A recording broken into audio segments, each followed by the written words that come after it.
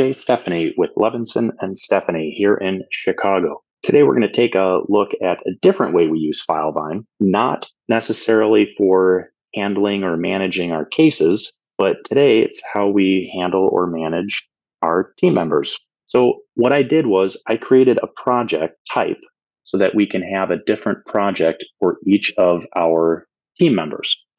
And what I did to sort of keep that separate from everything else, as you probably know, you can have different orgs within your Filevine account. So, for example, our primary one here is Levinson and Stephanie. That's where all of our cases are. Some of our other general firm stuff, resources, CLE trackers that I've mentioned, marketing projects, other stuff like that. But I wanted to create one that sort of closed it off a little to make sure that we could sort of protect access to all of this. So what I did was I created a separate org on our account, and it's just LS Management. I made sure the only members of our team that are members of the LS Management org in Filevine is just me and my partner, Ken. Obviously, depending on how your firm is set up, you can control whoever would have access to that. If you're a bigger firm, you probably have an HR director, maybe a COO, something along those lines. But that's just one way to sort of keep this separate. So getting into how we actually use this and how I built this out. So obviously we have a different project for each employee here at the firm. There's obviously the contact card, easy for the employee, name, date of birth. I keep their personal contact information here separate for the firm. It's a way to, make sure we always have that. And then obviously, once you get over into the details, you can add other aspects, any other notes. Social security number, obviously you're going to have that for payroll, for taxes, everything. But that's basically the contact card. The activity feed is a really nice feature here.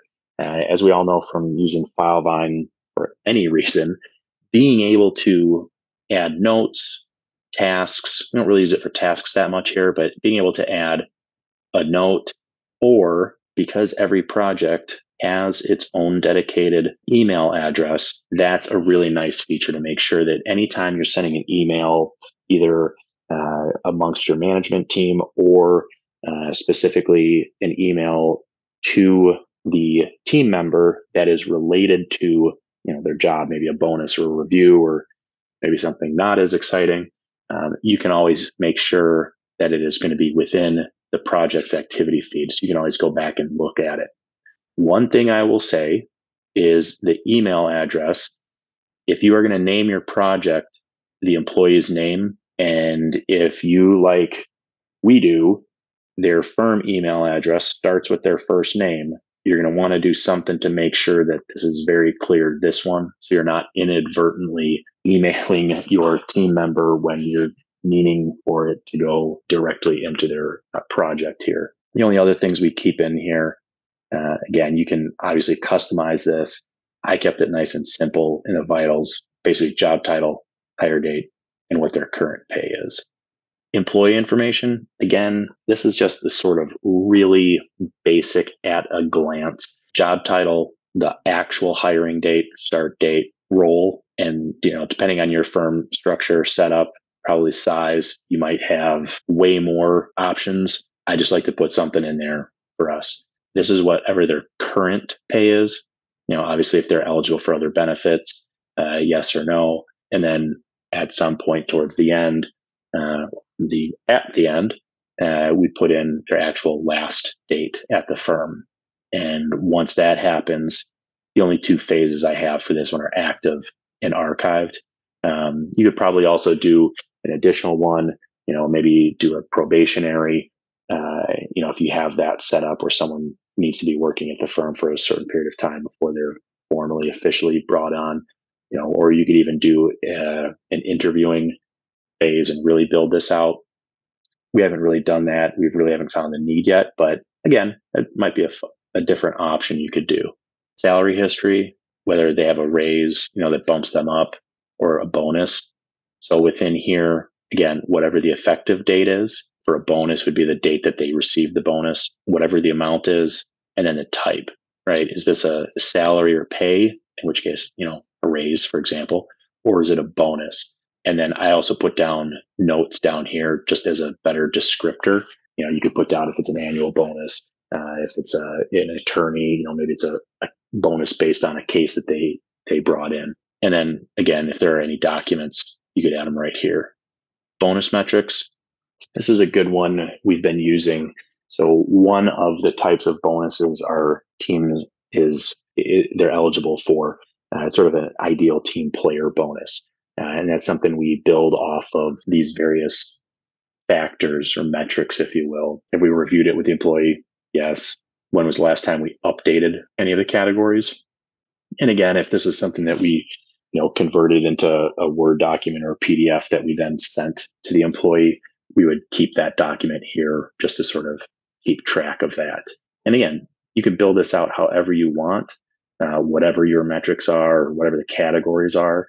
It's a nice place to keep all of them. Related to that, these improvement plans.